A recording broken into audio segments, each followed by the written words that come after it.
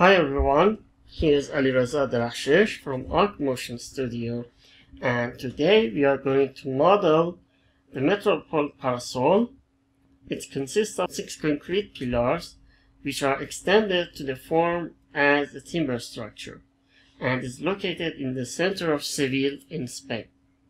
So let's jump in Cinema 4D and start modeling. Okay. To begin with, I've prepared these two planes, this scene, so I have positioned them to the right place. This is actually the pictures I took from internet, and I used one for the top view and one for the front view, and I used two planes with two materials assigned to them, which are the same pictures as I put it here. If you don't know how to do that, I mean adding the picture to the background, I'll show you the process in a bit. For that, let me create a new project and go to the top view, this one. And for now, to begin, I go to the mode here, and in the view setting, in the back, we can put an image here. So I select my image. For example, this one because it's top view. Let me open it. Okay, and now you have this file as this image positioned on the top view, but it's not in the perspective view because this is just an image, and because of that we just have it on the top view. We cannot import this image in the perspective view. We should go another process to do that. I'll show you in a bit.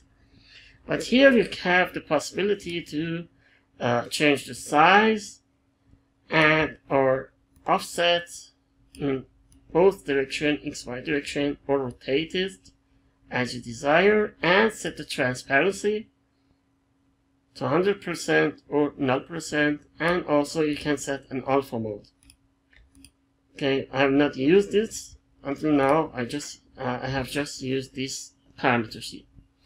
And now, if I want to have the picture here as well, let me put it back to 0 rotation.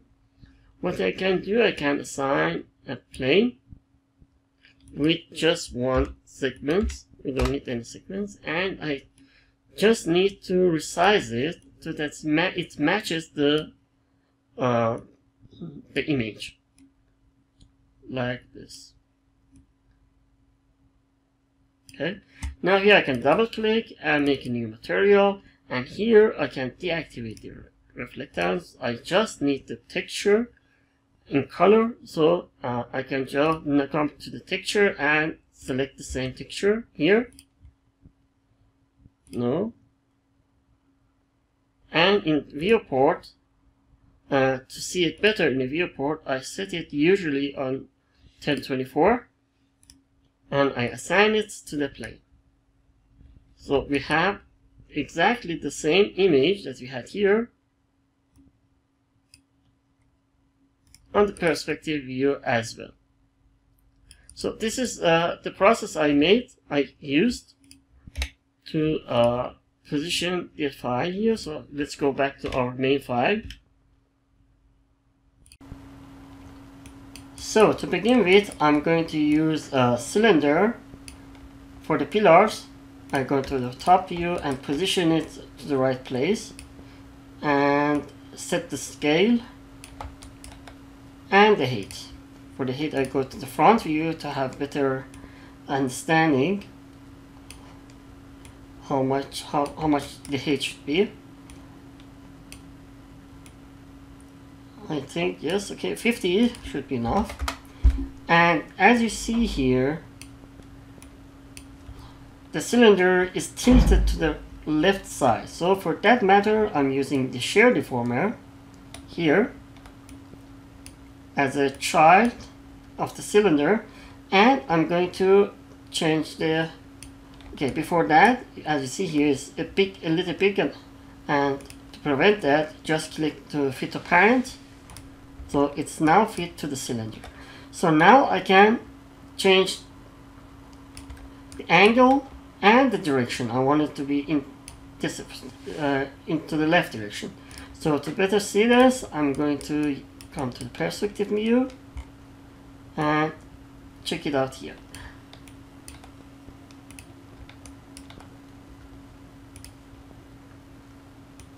So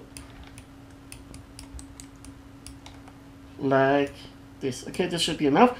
And we don't need the curvature here. We want just a linear tilting, so I can just zero out the curvature and it's okay. Now I'm going to copy this and set the other ones, the same scenario here. So I'm just going to top view and position this in the right place. Here, okay. And now you see we need another direction. So I can come to share and change the direction.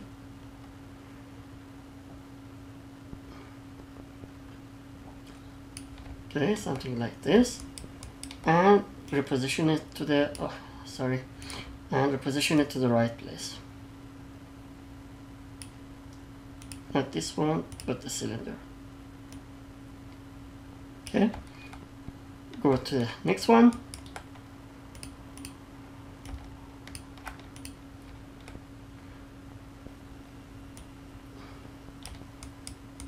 And as I see it here, these two pillars, actually these two, looks just straight. They had no tilting. So I can just delete the shear on it and I'm back to the original form. So I put it here, make it a little bigger, so maybe 20. Okay. And I make a copy of it and set it for the other one as well. To the right position here. And copy here and here, but I will reduce the size for these two. Okay, and these two seems to need the shear deformer again. So curvature 0, tilting, okay. Seems this should go to this side. Okay. And the other one, position it to the right place, and again the shear deformer, curvature to 0, and okay, this looks great. And as you see here, now we have positioned our pillars in the right position. So there's just one thing left to do. I select all of the cylinders and I come to cap and increase the segments because we don't have any segments here, and for the modeling later we need more segments. So I give it a 3. This should be enough. Okay. So now to go further, first I'm going to create a null. I rename it pillars. And I put all the pillars inside. I'm making a copy of it and I'm hiding it out. So if in any reason something goes wrong, so I have access to the original cylinders, because now I'm going to make these cylinders editable. Not this one, this should come out. The plane is not in the pillars. I can delete it here as well. Okay. So let's begin and go further with our first pillar here. I'm right clicking on it, and to make it editable I can make click C on the keyboard for make it editable, or current state to object, or connect object and delete. All the three will do the same. So I'm going to go with connect object and delete. So out of the cylinder I now have a polygon made of points, lines and polygon. Okay. Now to go further I'm going to select the top cap, this, and I'm going to extrude it. But before extrude, make sure that this option create caps is off. Okay, now I'm going to front view and let me find the view. Okay, and now I'm extrude it up like this, and I'm going to rescale it and reposition it. The process is a bit pick and tweak, so it may take a bit time, but at the end you will get the result you want. So I'm extrude it up again.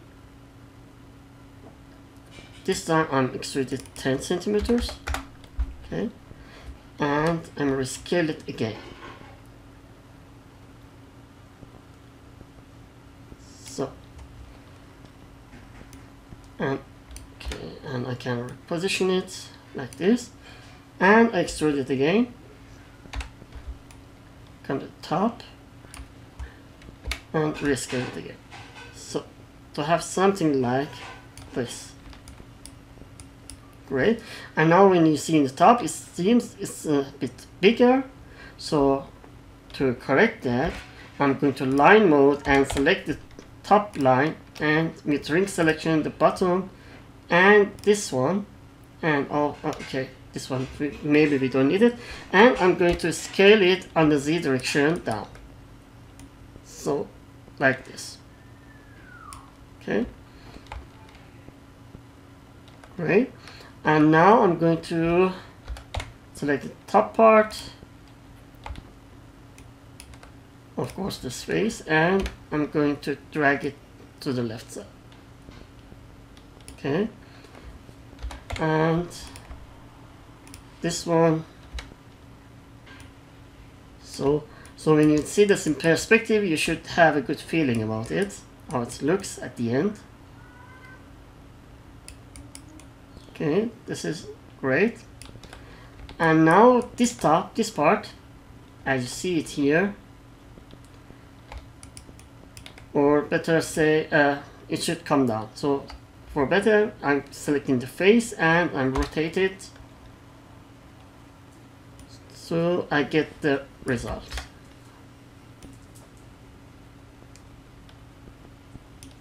Okay.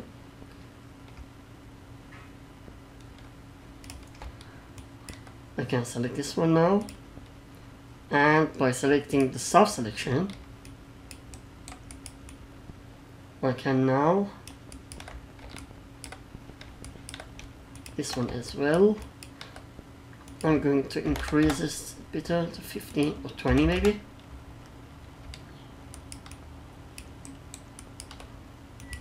$30. Okay, that's good. And I'm dragging this one down. So, like this.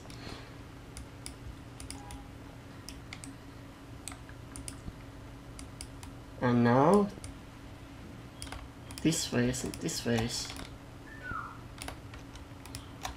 these two, to bring it out.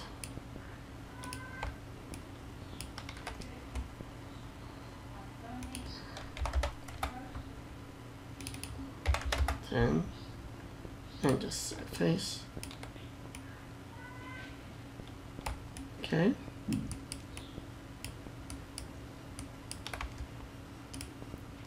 Now I can go to top view and select this one. See which one is it. This one, yes. And this one. And drag it a bit to the corners. This one as well.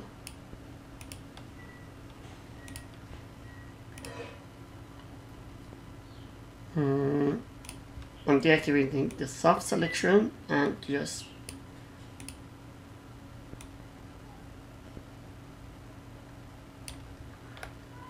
selecting these points and move it to the edge.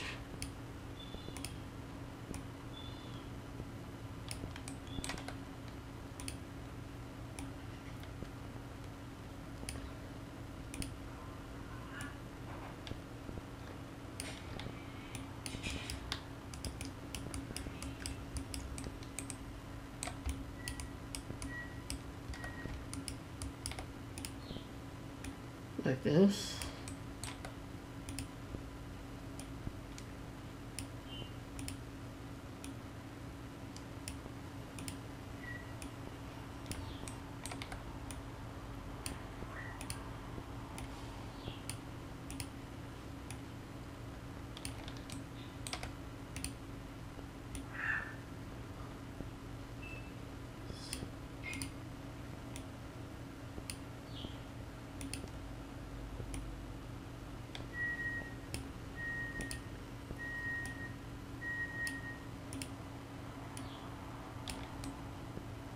So now when you look at it, you have something like this.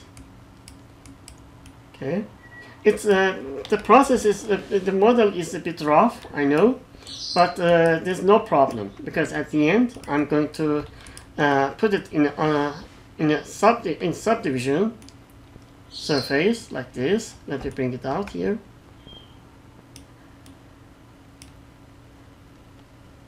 And as you see, you get a good rounding here, so there's no problem at all. And also in this side, okay? This is exactly what we want. Okay, now we go to the second pillar, this one.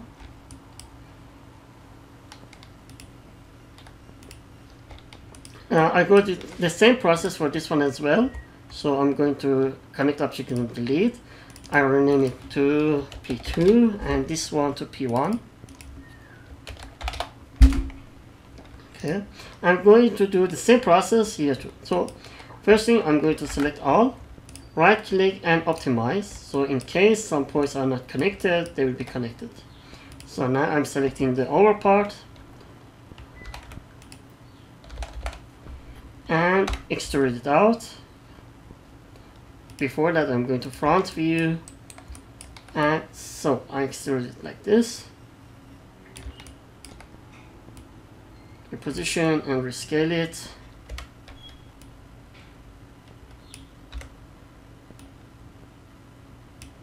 Right. Extrude it up again.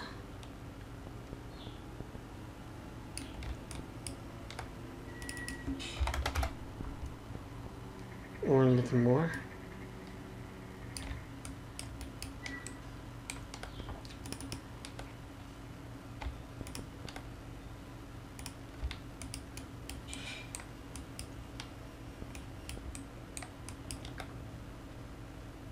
And rescale it.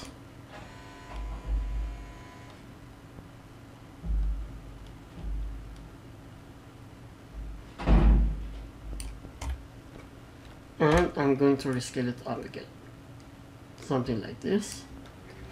And as you see here, we have also some tilting here as well. So I'm going to rotation, and I'm going to rotate it a bit in both directions. Something like this. And I'm dragging it down.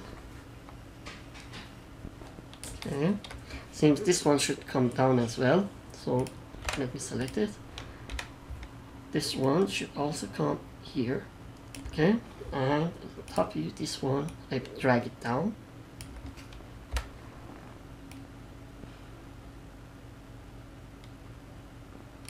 Okay, and as you see here, the scale is not correct, so I'm come to the line mode, select this, and select the top one as well, and the bottom one, and I'm going to rescale it on Z direction and also in X direction. Okay, now we see that we should match the position of these to this line, to this line. This is to this hidden line.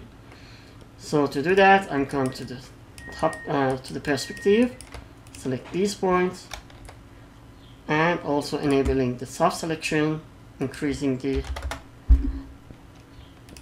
radius.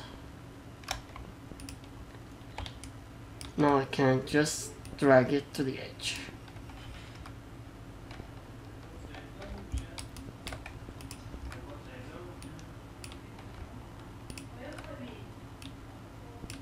here.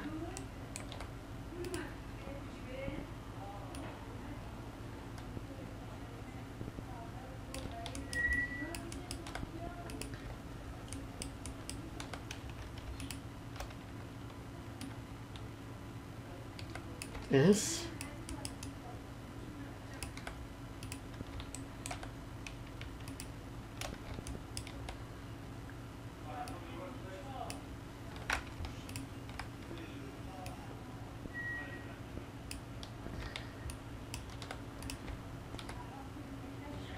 Okay, this one.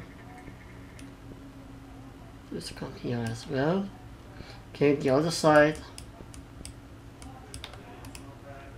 That's okay. This one should come here. And this one.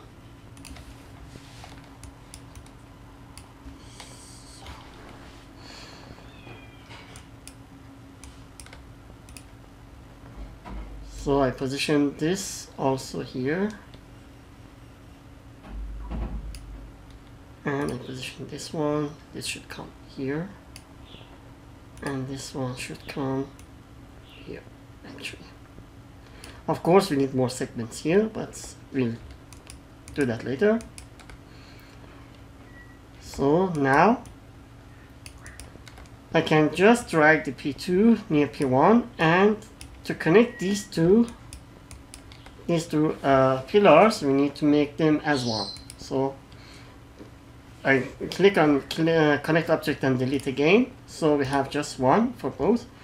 And what I'm going to do, I'm going to select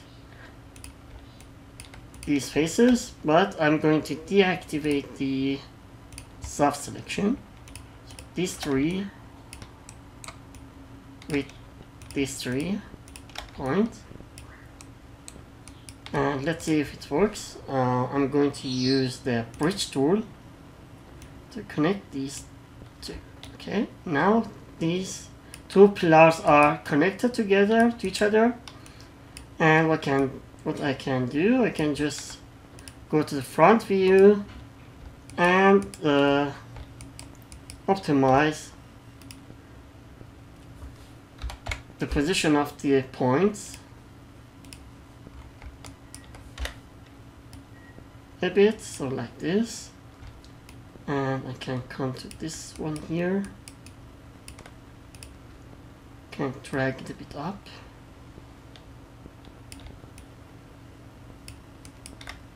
now I can go to point mode, select this point and this point.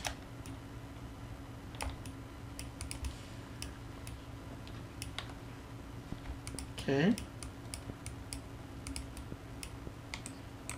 Now I need to clean up the polygons, so that we have a better distribution of the points and lines and polygons and so on.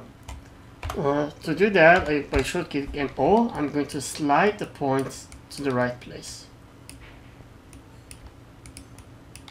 like this.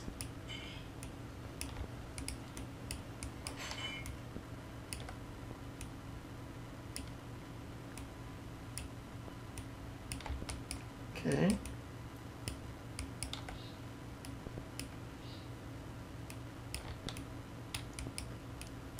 And here we need, as here you see, we need more curvature. So I need to add more segments. I use a knife tool, like this. And I'm going to connect this one.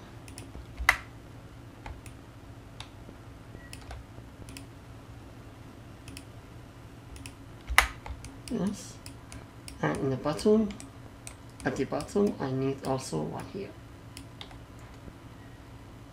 Or it can be like this as well. So we have 2, 3, 4. We have 4 lines, so it's okay. It's a quad. And now I can come to line mode and select this one and extend it inside. So like this. And points, I can select these 2 points, this one, upper points, and slide it inward a bit.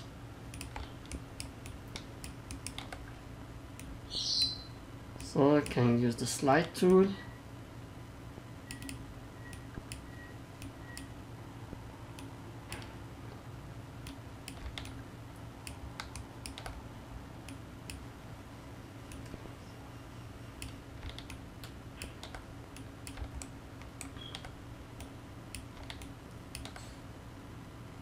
Okay. And now I can just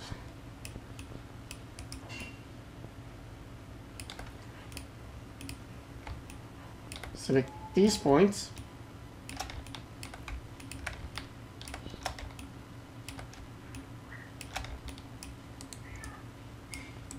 because the thickness of this side is too much.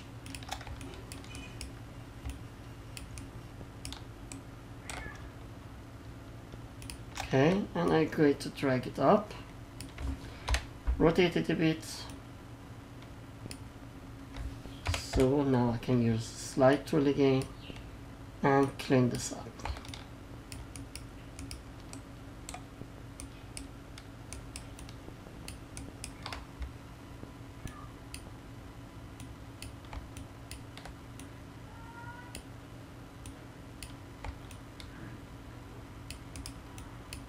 Here as well. So now when I activate this, I will have something like this. Okay. Now what we should do, I'm selecting the inner points and go to the selection, and surface should be on because we just want to work on the surface. And I can increase this a bit, 45. It's too much, 45. And now I can drag this a bit down.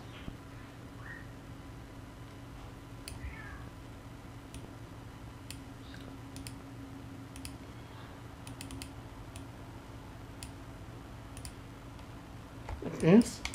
We'll do the same here. Selecting this one. Dragging this one down again. This one we need more radius, so 55. So it looks okay. And here we need more segments. I add one segment in the middle.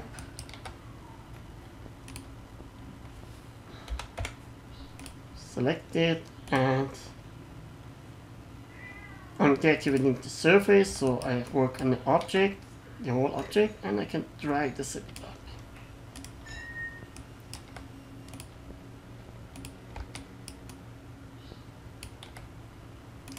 Okay.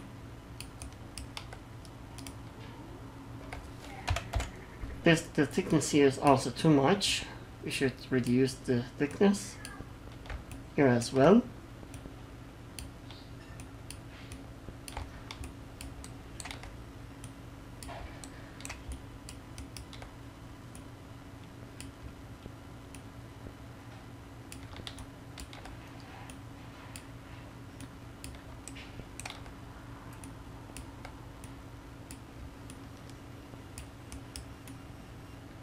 To have something like this. Okay. Now you see that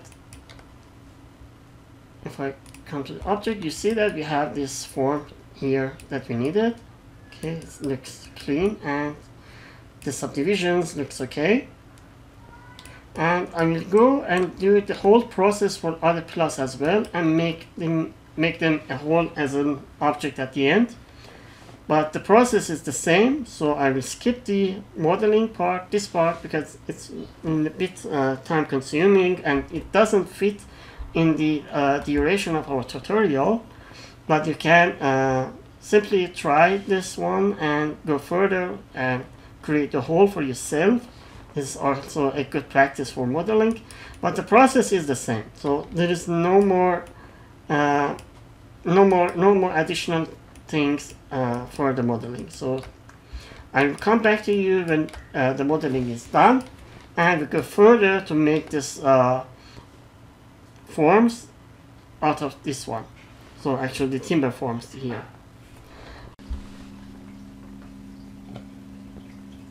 So now we are back I've modeled the almost entire structure, but I wanted to show you how it looks like in this stage of the project. So let me turn this one off, okay, so that you can see this better. So as you see, I have the process was the same. This is nothing special, but this part, it has, if I may show you the picture, it has a roof so that you can pass through the timber structure here. So for that matter, how I did that, I just copied this surface. Let me show you this part. I made a copy of it and I extruded and beveled it a bit, so with brush tool and so on, so that we have an oval, what do you say, a roof part over this structure. So now what I'm going to do, I'm going to connect these two objects together so that I can work on them as one simple object, not as two. Combine these two just by right clicking and connect object and delete. So now we have one simple object. Okay, the modeling process is not done, still there is much to do. For example, if I deactivate the subdivision surface, I need to connect these parts, and we have an opening here in this side and also in this side that we should mention and take care of. So for now, I'm going to just deactivate the planes, so I have better view and access to my model. And what I'm going to do here, I'm by selecting the pen tool, the polygon pen, I'm going just to connect points that seems to be connected in the model, like this.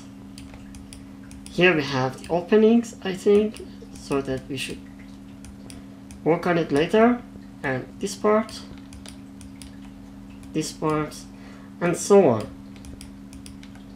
And after that, when I've done the connecting part, I'm going to, what do you say, further work on the model and try to optimize it to get a better look at the end. So for example, this part, this should also be connected. Okay.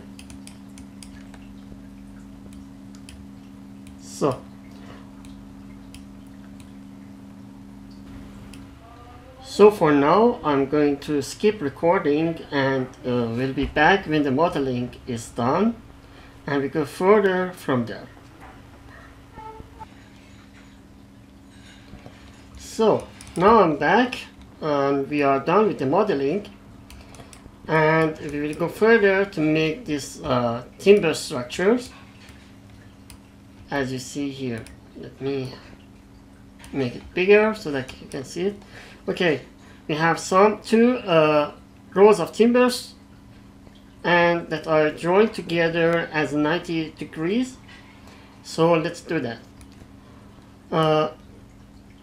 For that, firstly, I'm going to make a copy of the subdivision surface or model, and I'm going to hide one, and I'm going to work on this one.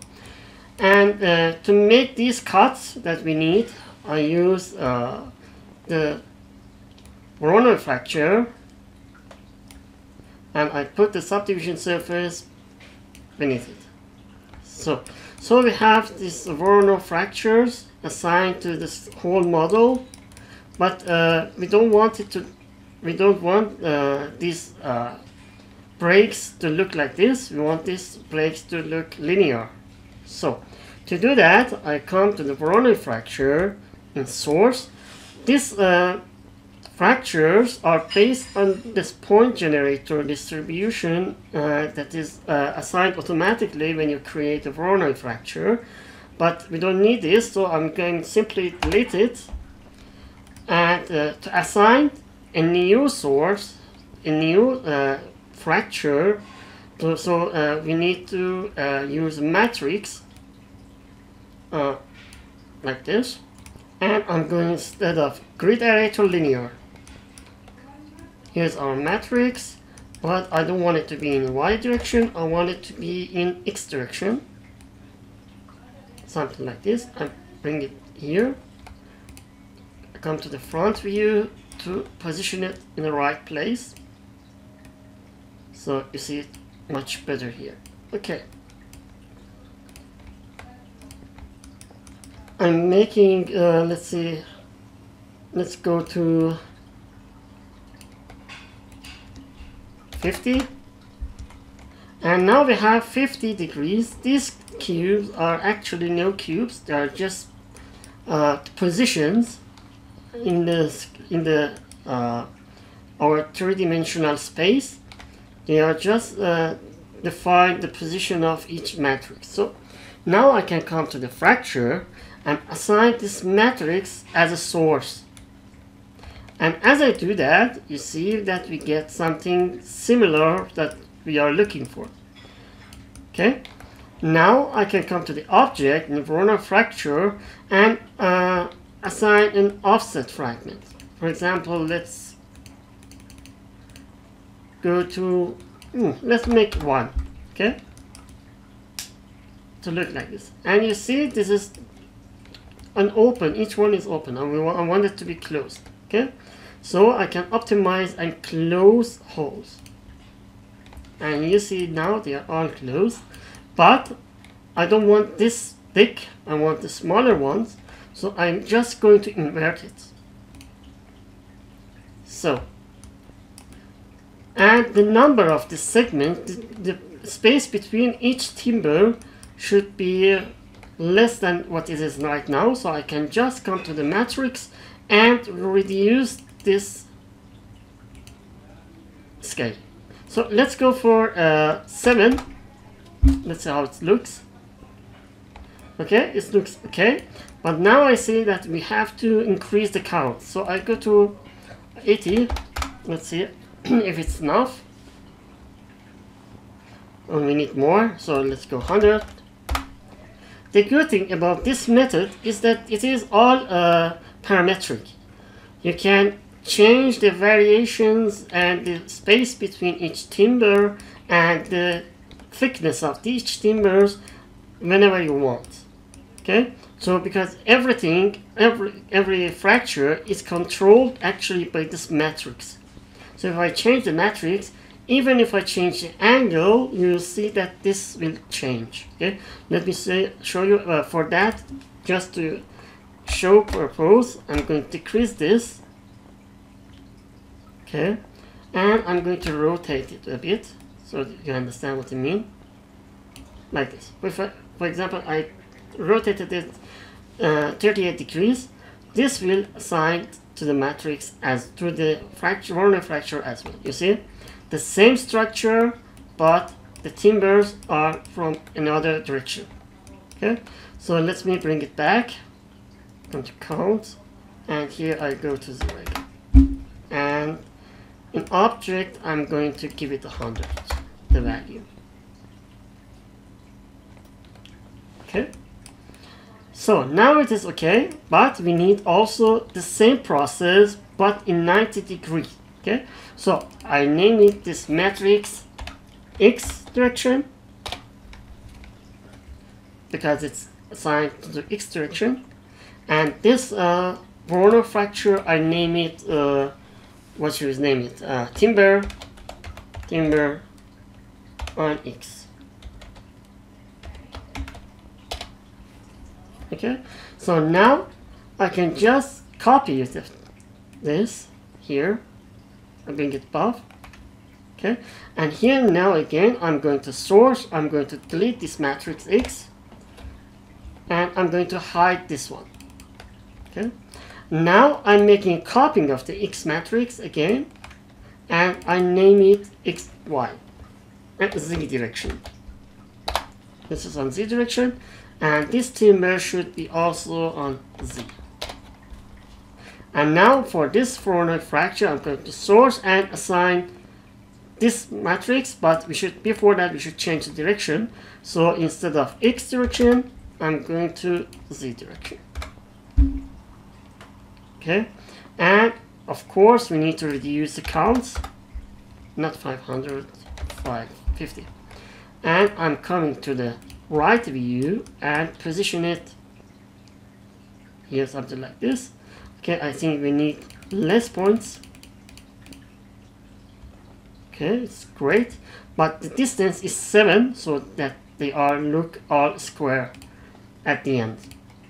Okay, and now I can just hide this matrix here. I don't want to see it anymore. And in timber Z on this Voronoi fracture, I'm going to assign this one. Okay, you see that we have assigned it in the other direction. And now I can also hide this out, this matrix here in this viewport, and I can activate which one is it? This one. So the combination of these two gives us the form that we are looking for. Something like this. We have these holes here and so on. I think maybe it's better to reduce this. The thickness is a little too much. So for that, I'm going to select both of fractures, and here I'm giving it 0.7. We give it a time. Okay, we can go to 0.5. No, okay, to 0.5. Okay.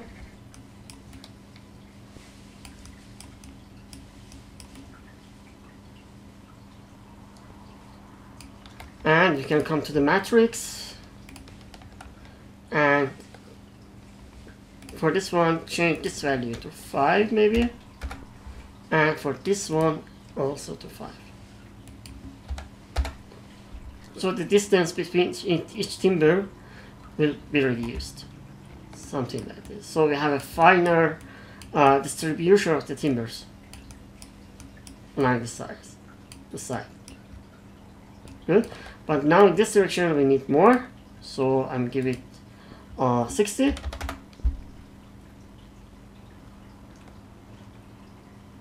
Yes. And in this direction also we need to give it it's 100. Let me give it 120.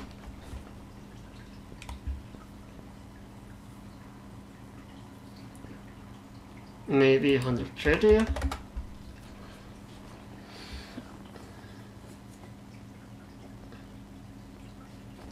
Great. So as you see here, we have a nice distribution of the whole structure.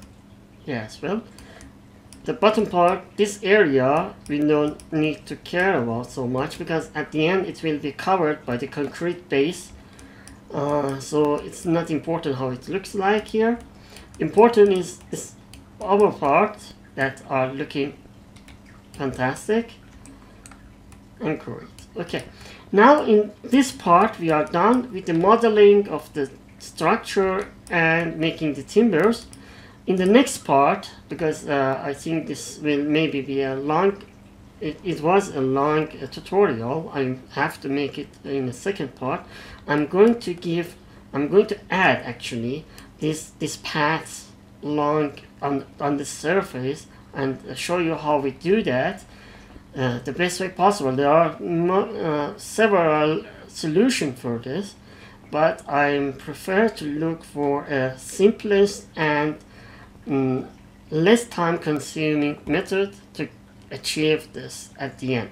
So join us in the next part, and please like the tutorial if you found it useful, and subscribe to our channel to get informed about upcoming tutorials. This will actually help us to grow and make better tutorials for you in the future. So thanks for watching, and see you in the next tutorials.